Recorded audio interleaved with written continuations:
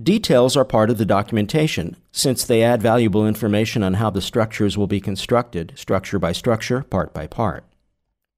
In ARCHICAD, there's a dedicated place for these detailed drawings. You can create both linked details that can be updated by the model content, as well as independent details that may contain typical details not marked in the model. Open the S1 section and activate the Detail tool. Select the rectangular geometry method and draw a rectangle around the roof wall skylight connection.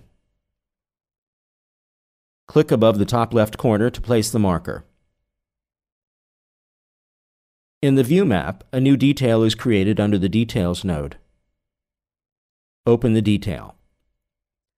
The detail contains a snapshot of the model content represented by lines and fills. These lines will be updated if the model changes. Some lines are unnecessary, and some need more detailed geometry. You can use the available 2D tools, fills, lines, arcs, polylines, and dimensions, to finalize the detail. To be more consistent, use building material-based fills. Open the Fill Default Settings dialog. By clicking on the arrow on the Fill Type button at the top, we can see the types of fills. Choose Cut Fill Building Material, so we can use the same fills that we can see in the sections. Click OK to close the dialog.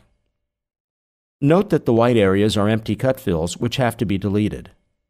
Otherwise, the newly placed fills will not be visible. Use the Suspend Groups button to modify the loaded fills.